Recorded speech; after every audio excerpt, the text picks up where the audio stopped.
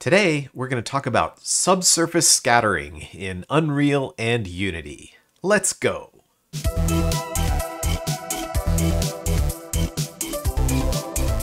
Before we jump into the game engines, it's important to know what subsurface scattering is and how it works.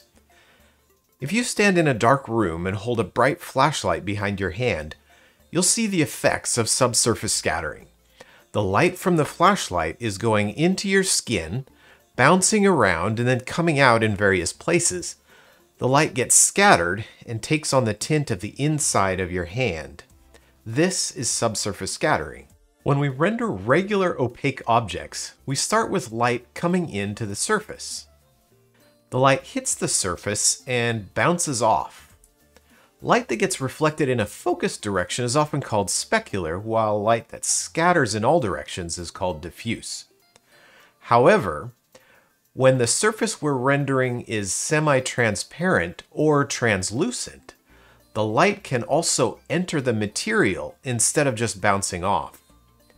The light that goes into the material scatters around inside and comes out in different places instead of reflecting from one specific point. Depending on the thickness of the material, some of the light may even pass through and come out the other side. This is called transmitted light. So when we talk about subsurface scattering, we're talking about both the scattered light that comes out on the lit side of the object and also the transmitted light that comes out on the opposite side of the object. All right, now let's jump into Unreal and I'll show you how the editor supplies you with 3 different methods of simulating subsurface scattering.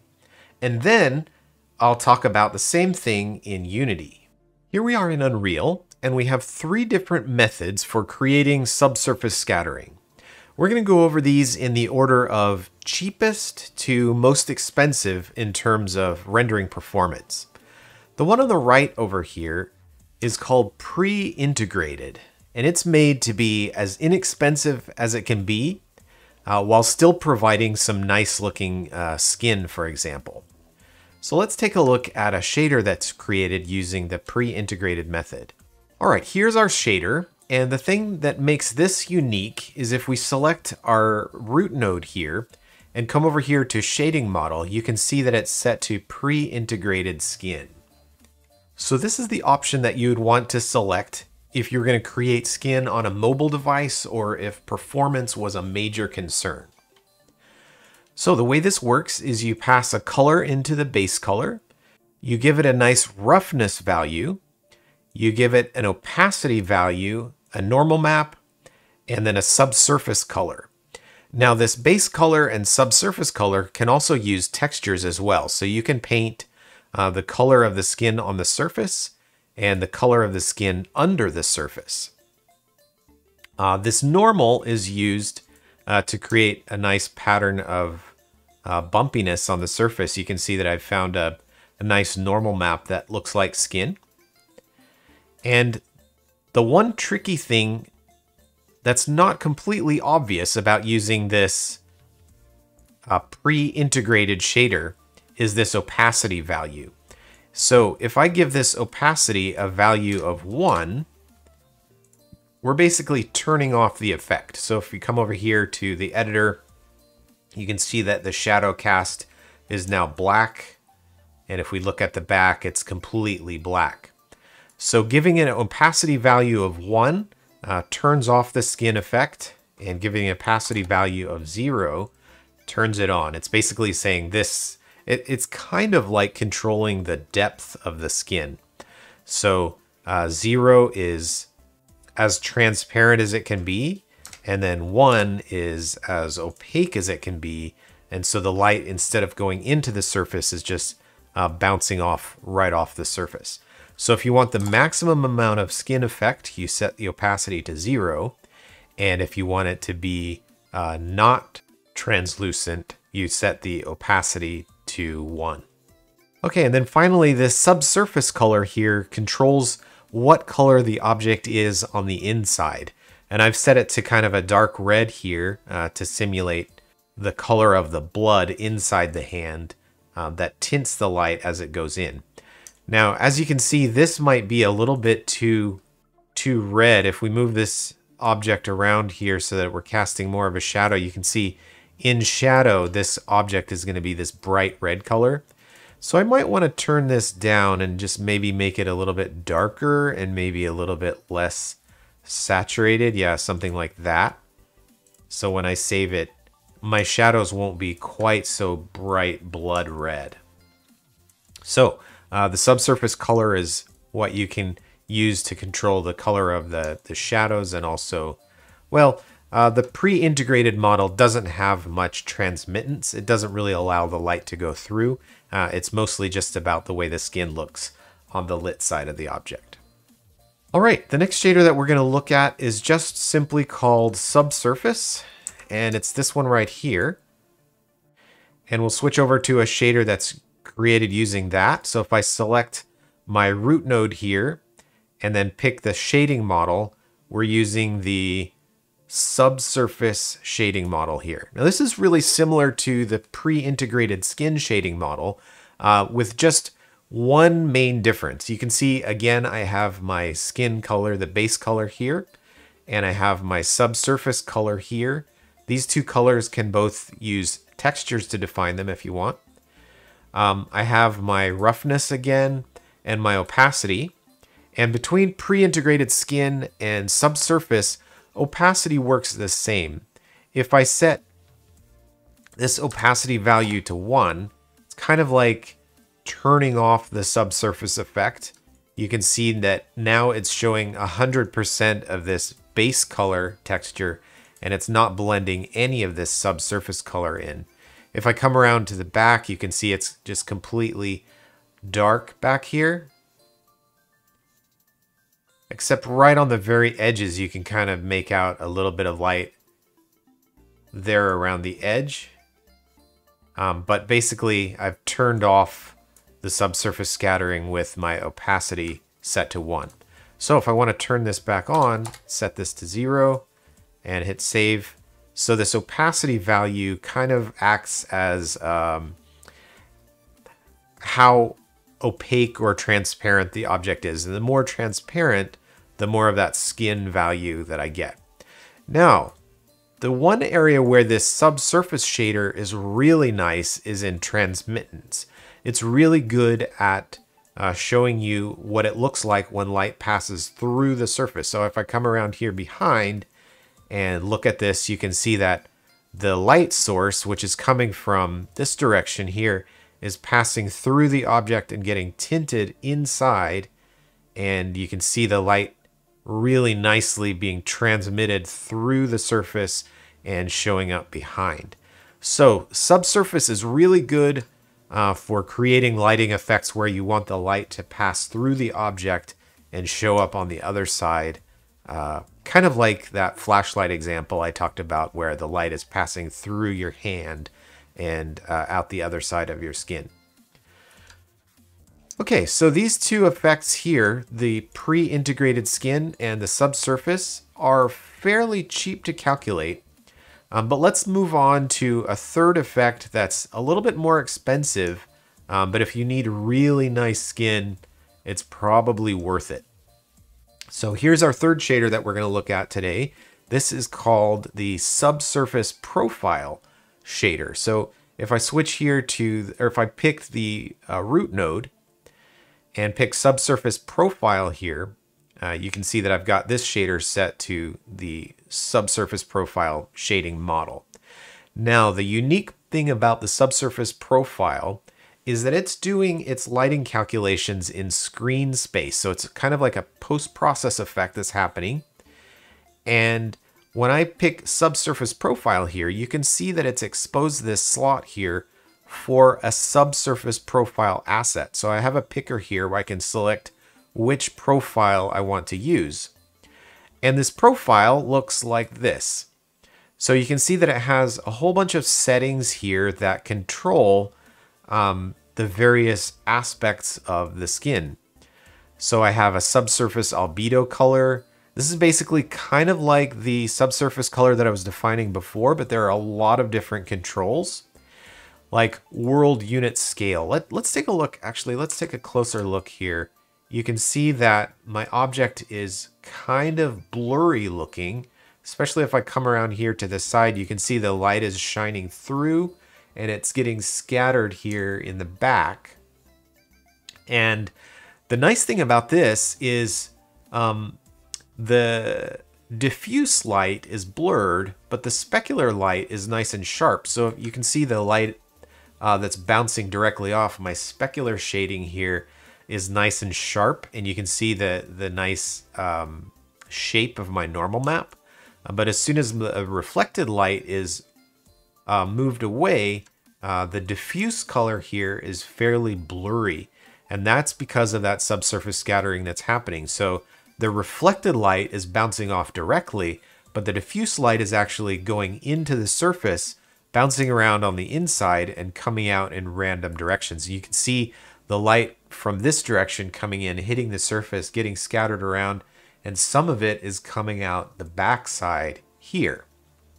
Now I have some really nice controls for how this effect works. For example, this world unit scale here, when it's set to 1, that means the unit scale is a meter. But if I set it to 0.1, which is the default, that makes the scale significantly smaller. So now you can see the light is scattering a lot less than it was, and I can make out more details on the surface here. So when the scale is small, I get more diffuse detail and less blurriness on the surface, but when the scale is large, it makes it as if the object is tiny and I'm getting significantly more scattering. Now, one thing that you might notice here is with a really high number for a scale, my effect kind of breaks down and gets really grainy looking. And that's because there are a limited number of samples that can be used. And so when the samples have to go really deep into the surface, it kind of breaks down and gets this grainy value. So you probably don't want to go much higher than a world unit scale of 1 here, unless you're going to be really far away from the object, I guess, because there's a limited number of samples that can be taken, and it turns really grainy. So by default, this value is set to 0.01, and it gives you a really nice approximation of human Caucasian skin. Now, if you were going to create other races, for example, you'd want to set these values to something different. For African or Latino skin, you'd have different values here. And the nice thing is you can create one skin shader, and then for each material instance of the shader, you can provide a different subsurface profile here. You can expose this at the material instance level and then swap these in and out. So various characters in your project can have different subsurface scattering profiles for their skin, or you could make a separate profile for a waxy object like a candle, for example. And all of these different profiles can apply different appearances to your objects. One other thing that I need to mention about the subsurface profile version of subsurface scattering is the opacity value. So Epic has tried really hard to confuse us. With subsurface pre-integrated, you need to set the opacity value to 0. Same thing with the subsurface shader, but with the subsurface profile shader, in order to turn it on, instead of setting it to 0, you need to set it to 1. So this value is actually inverted from the other two. And if you want to turn the skin shading off, the subsurface effects off, you set the opacity to 0, and that turns the effect off. You can see here the diffuse is not blurred anymore. It's nice and sharp, and we're not getting any subsurface scattering effects with our value set to 0. But if we set it to 1, now you can see that that effect gets turned back on. So if you're using the subsurface profile version for subsurface scattering, make sure that you have inverted values for this opacity from the other two. So if you have a texture, for example, you'd have to flip the values of the texture to be opposite, or 1 minus the values for the other two. So just one more thing to keep in mind. All right, one last look here. So in Unreal, we have 3 different methods of creating subsurface scattering. We have the pre-integrated method that's designed to be inexpensive. We have the subsurface scattering method that is especially good at creating transmittance effects. And we have the subsurface scattering profile, which is very realistic and kind of expensive, but also creates the very nicest, best looking results. All right, so that's how you create subsurface scattering in Unreal. Let's take a look at the same kind of feature in Unity. All right, here we are in Unity, and you can see that I've got an example here that's similar to the ones that we were looking at in Unreal. We have this shader that's called subsurface scattering, and you can see that the light is going into the surface and bouncing around and getting scattered inside, and it creates effects like this where instead of the shadows being nice and sharp, they're blurry kind of with this reddish edge to show that the light is going inside and getting bounced around and then getting tinted with the interior color of the skin. And if I go over here to my diffusion profile, I can change this world scale value to kind of control how much of that is happening. So if I set this to 1, this is the default scale. So I'm going to be getting effects that are happening at regular real world scale. But then if I reduce this to like 0.1, for example, now you can see that it's as if the object were significantly smaller and there's more scattering happening. So we can get a really nice looking effect here and make the object look extremely translucent if we reduce this world scale value down. Well, let me go back and start a little bit more from the beginning. If we take a look at the shader that I've got applied to this cube here, you can see that it's a lit material and the material type is set to subsurface scattering. When I set it to subsurface scattering, it exposes several options here. In addition to the regular base color, normal, smoothness, etc., I have some other options down here for subsurface mask and transmission mask.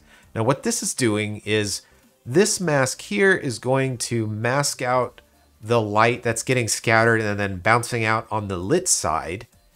And then this mask here is going to mask out the transmission that's coming through on the dark side when the light is actually passing all the way through the object.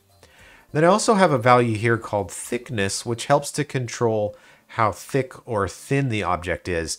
If I'm creating a human head, for example, I might want to make the ear tips have a value of 0 for thickness, and the same with the tip of the nose, so that I get more transmission in those areas, whereas most of the areas on the face would have a thickness value of 1.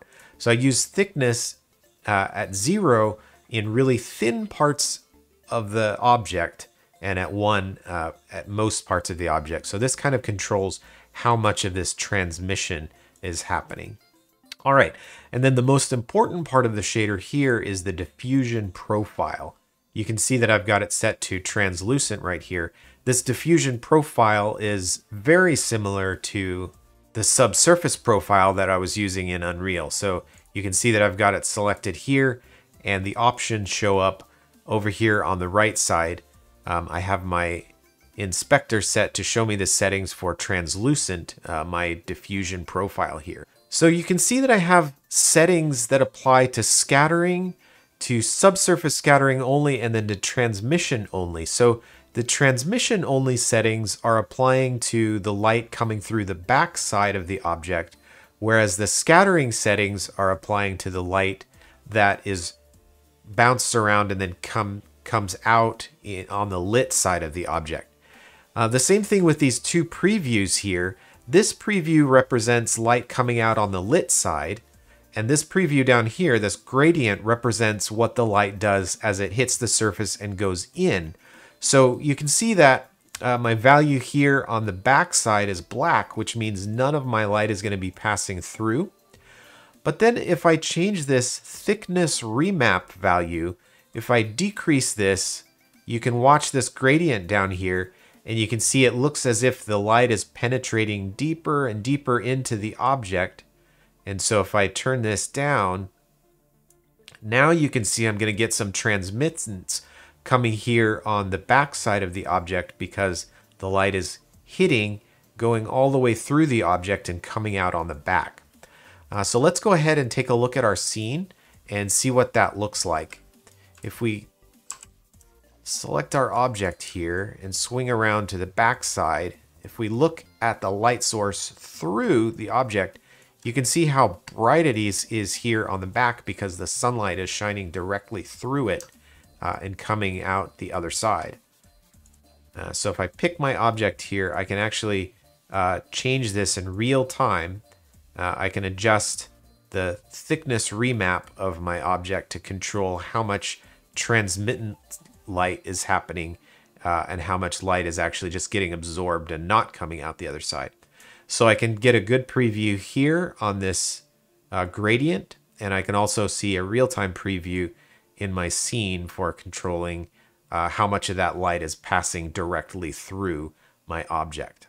All right, and then we already took a look at it, but we can also use this world scale value to control how much of this subsurface scattering is happening, or how deep the light is actually going into the surface and getting bounced around before it comes back out.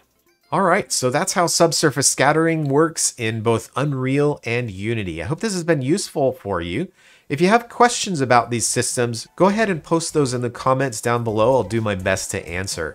I hope you enjoyed the video and that you learned something, and that you come back next week to see more advanced shader techniques. Have a great week, everybody.